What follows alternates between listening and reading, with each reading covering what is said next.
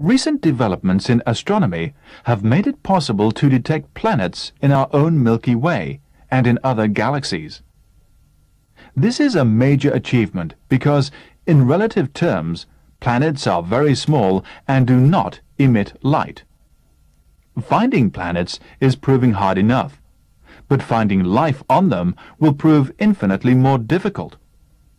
The first question to answer is whether a planet can actually support life. In our own solar system, for example, Venus is far too hot, and Mars is far too cold to support life. Only the Earth provides ideal conditions, and even here it has taken more than 4 billion years for plant and animal life to evolve.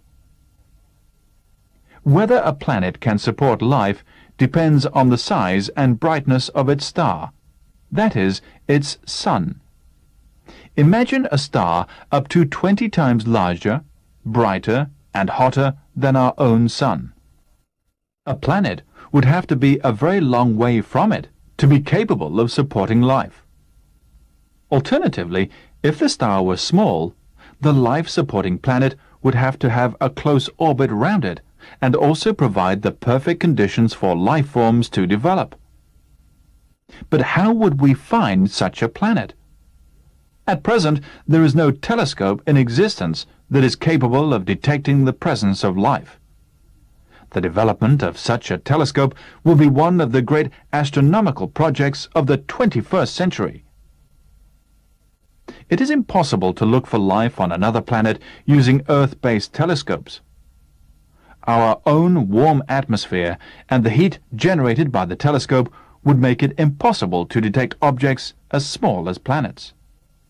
Even a telescope in orbit round the Earth, like the very successful Hubble telescope, would not be suitable because of the dust particles in our solar system. A telescope would have to be as far away as the planet Jupiter to look for life in outer space, because the dust becomes thinner the further we travel towards the outer edges of our own solar system. Once we detected a planet, we would have to find a way of blotting out the light from its star, so that we would be able to see the planet properly and analyze its atmosphere. In the first instance, we would be looking for plant life rather than little green men. The life forms most likely to develop on a planet would be bacteria. It is bacteria that have generated the oxygen we breathe on Earth. For most of the Earth's history, they have been the only form of life on our planet.